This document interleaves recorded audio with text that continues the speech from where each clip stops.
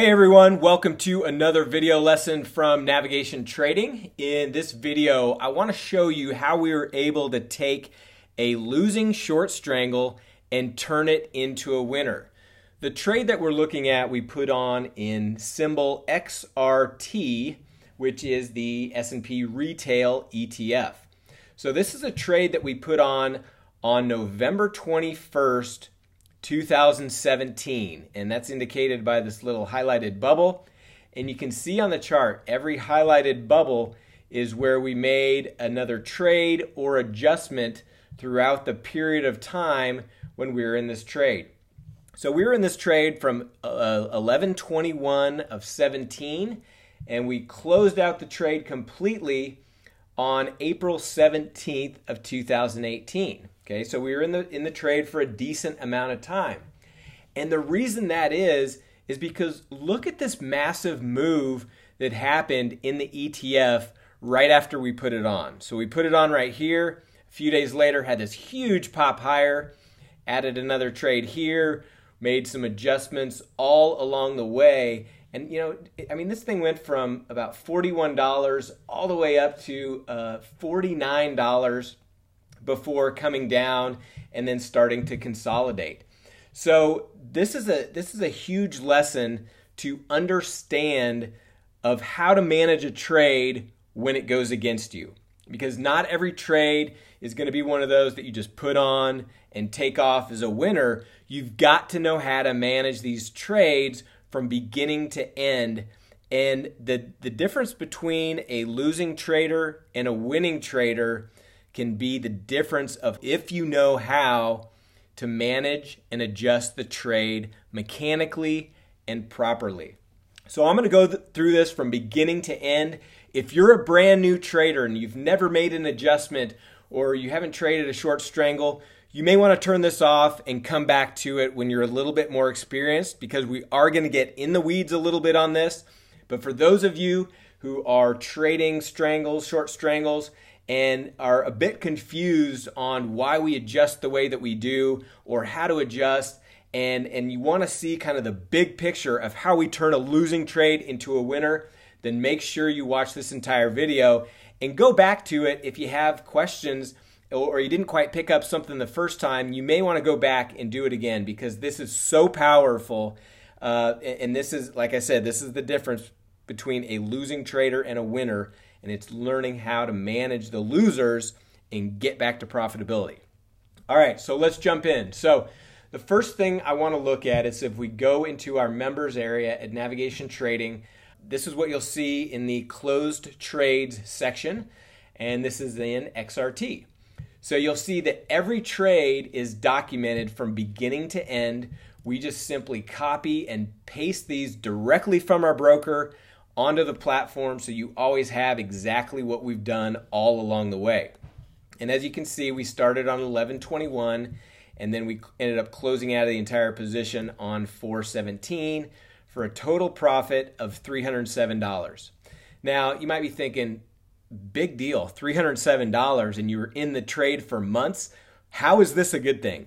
Well, the reason it's such a powerful thing, it's such a good thing, is the fact that when we first put on the trade, the ETF completely went against us. It exploded to the upside, like I'm showing in this chart. I mean, it made a huge move to the upside, a huge one-directional move.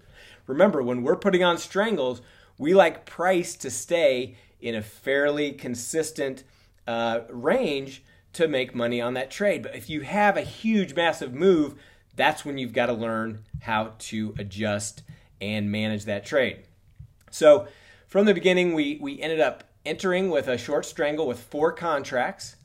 And then what we did on 12/4, after we had a huge move, is just like we teach in our strangles course, is that we added another one. So we added another one, and we did this one for 3 contracts. Okay, so now we had 2 separate positions on.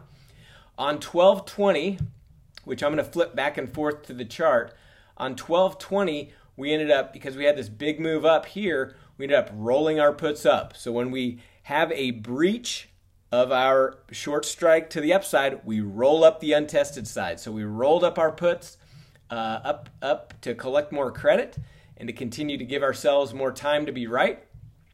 Then we did an adjusting close where we bought back the 3 contract Strangle, booked a profit on that piece. So we sold it for 70, bought it back for 35. So that's a 50% of max profit on that piece of the trade.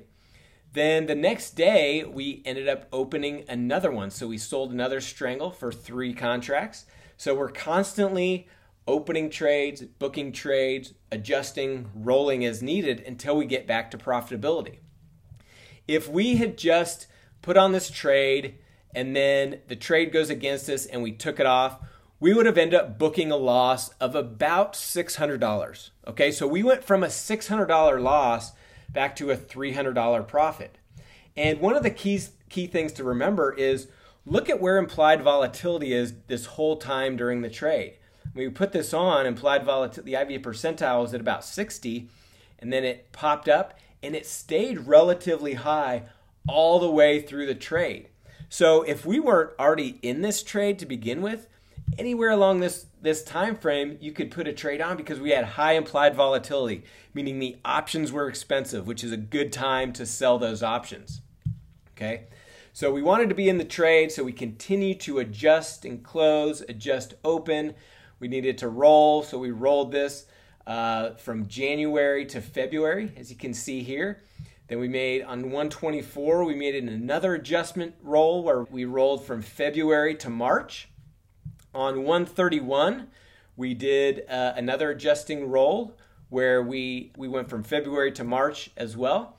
So again, we're managing these 2 different positions. One has 4 contracts, one with 3. And sometimes I'll do that on purpose so that we have just 1 contract difference so it's easier to track. So I like to track each trade within the position separately just to keep everything straight.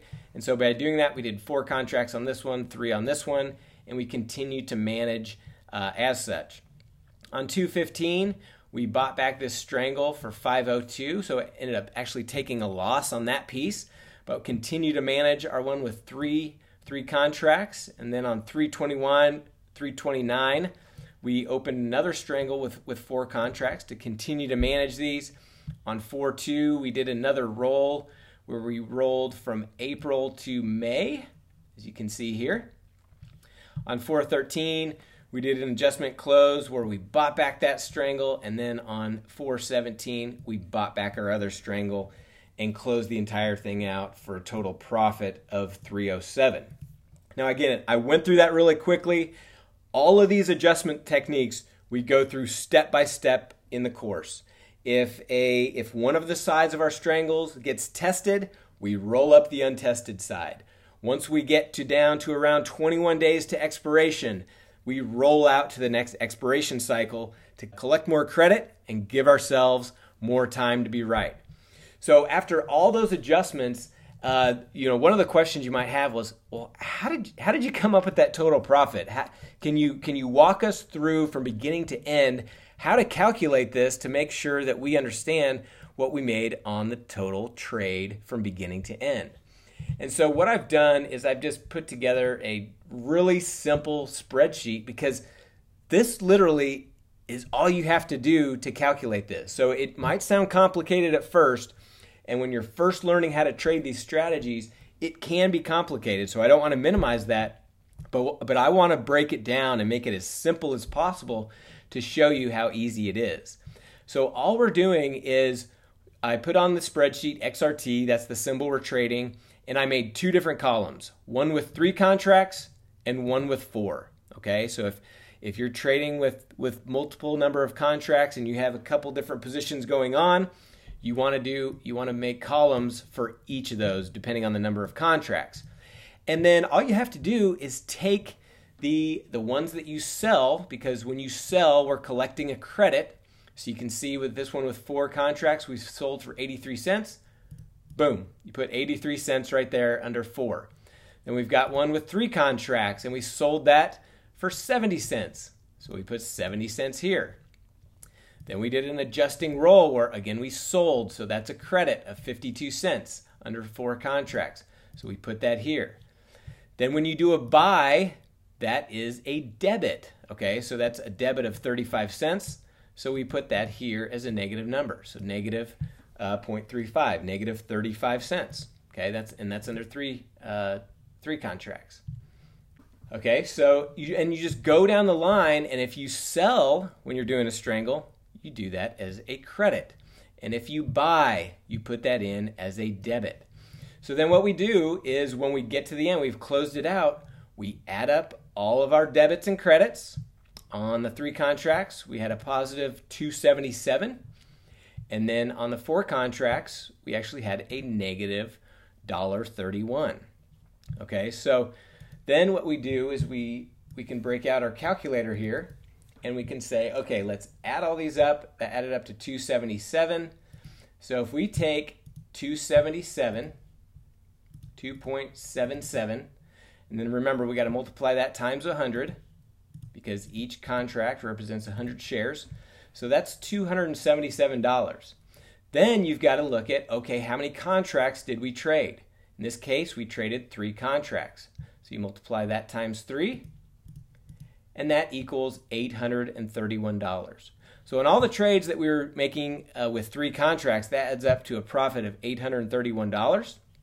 And then on this column with the 4 contracts, that added up to $131. Okay, so we take 1.31 and we multiply that times 100. That equals 131. And then we did 4 contracts, so you say times 4, and that equals 524. In this case, negative 524. So on the 4 contract trades, we lost $524. So 831 minus 524, that's where we get the total profit of 307. So again, if you're new to this, this is all going to sound like a foreign language, but I promise as we're going through this and doing one trade at a time, and if we go back to the platform, I mean, look, we did one trade here on 11/21, then we did one on 12/4, then we did a couple weeks later on 12/20. So this is just a progressive, adjustments and rolls and additions and putting on trades and taking trades off. And when you get to the end, all you have to do is add up all your credits and debits, figure out where you are from a profitability standpoint, and that's going to give you your total profit. And again, I hope you realize the power of this strategy, that we took a big loser that went completely against us from the very beginning, and by staying mechanical, continuing to collect more credits, extend duration by rolling, and giving ourselves more time to be right, we ended up turning a major losing trade into a profitable trade. And if you can take your losers and then turn those into profits, and of course, these are such high probability trades that a lot of them you're just going to put on and take off as a winner. But when one goes way against you, understanding how to mechanically roll and adjust and do the strategies that we teach step by step in our course, it is going to make a massive difference in the profitability and consistency in your trading. So I hope this was helpful. If you'd like to learn more about how we've taught over 10,000 members how to trade options for consistent income, just go to our site, NavigationTrading.com, click on the big orange button, and we'll give you immediate access to our flagship course, Trading Options for Income. We'll also give you the Navigation Trading Implied Volatility Indicator that you see on our charts, along with the watch list that we use to trade the most profitable symbols day in and day out. All this is yours, no cost. Just go to our site, NavigationTrading.com, and we look forward to seeing you on the inside.